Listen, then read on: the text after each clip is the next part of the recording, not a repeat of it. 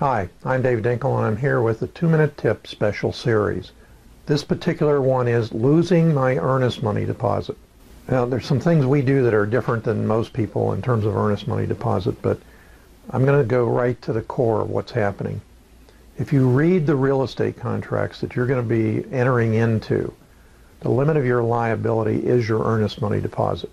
So we're going to cover what if my buyer doesn't come, what if my seller doesn't come to closing, so on and so forth. But let's talk about your earnest money deposit. Your contractual obligation is to close on the sale. During an inspection period, you can cancel your contract with no ill results. Now, that means that during the inspection period, if you decide I can't sell it, listen to me, if you can't sell it because your buyer's list isn't large enough, you can't find a buyer, you overpaid for it, you simply cancel your contract. Now, what I found out is one of the national gurus that happens to be a student of mine came to me and said, I have a problem. I've been online marketing as a guru and I'm doing very well, but I'm getting questions that I can't answer. I said, well, why are you asking me? Hire somebody that can answer them for you. He said, no, I'm trying to do these live webinar things and I can't answer the questions. Will you take me in as a student? And I said, felt sorry for the guy. And I said, yes, because if he continued, people were going to be spending money and never get anything for it. So people will spend money if people market extravagantly, and you won't get anything for your money. So I took him in the system. And he was the first one of my students to lose an earnest. He lost 2 earnest money deposits. So he called me up one day and he said, I got a serious problem. And I said, what's that? He said, I lost 2 earnest money deposits. I said, why? What have you done wrong? He said, well, I always thought that the days for the inspection were business days. And I said, why did you think that? He said, I don't know. It was common sense. Well, common sense is not so common. They're not business days. They're calendar days. And what happened? He's throwing contracts around, and instead of using what at that time we were using a $500 deposit, which we hold with one closing agent and use over and over again, he decided I'm going to go a tier above. I'm going to use a $2,500 deposit.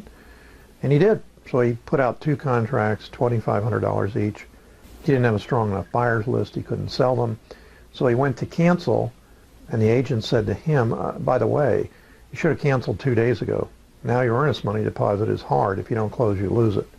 So he lost 2 earnest money deposits. And people have said to me, how often do you lose earnest money deposits? Well, never if you do it right. But out of the thousands of contracts we've done and thousands of closings we've had, we've lost 4. Now, I just told you about 2 of them, and hopefully he's telling his students it's calendar days. Now, in our contracts, we put a clause in that says, by the way, it's in business days. What does that give us? Every week it gives us Saturday and Sunday 2 extra days. But the other 2 that we lost were also with the same student. How come? For many, many years, HUD has been selling properties, and they were gold mines.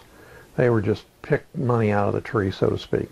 They used to have their own lock boxes where you can get a key, go around and look at the HUD houses, so on and so forth. Recently, a few years ago now, HUD decided, we're tired of these investors. We give them a 10-day inspection period. They turn it back to us. We have to resell it.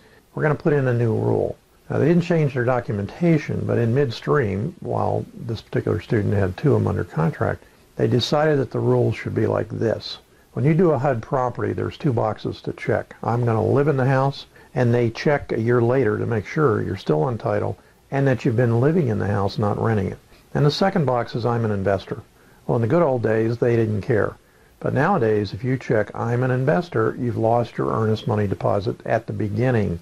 You still get a 10-day inspection, but what good is it if you've lost your earnest money deposit?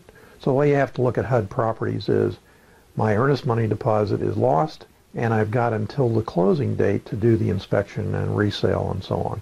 So, do you have to worry about your earnest money deposit? I'm going to say to you no, but if you mess up, so what? It's a cost of doing business. Move on.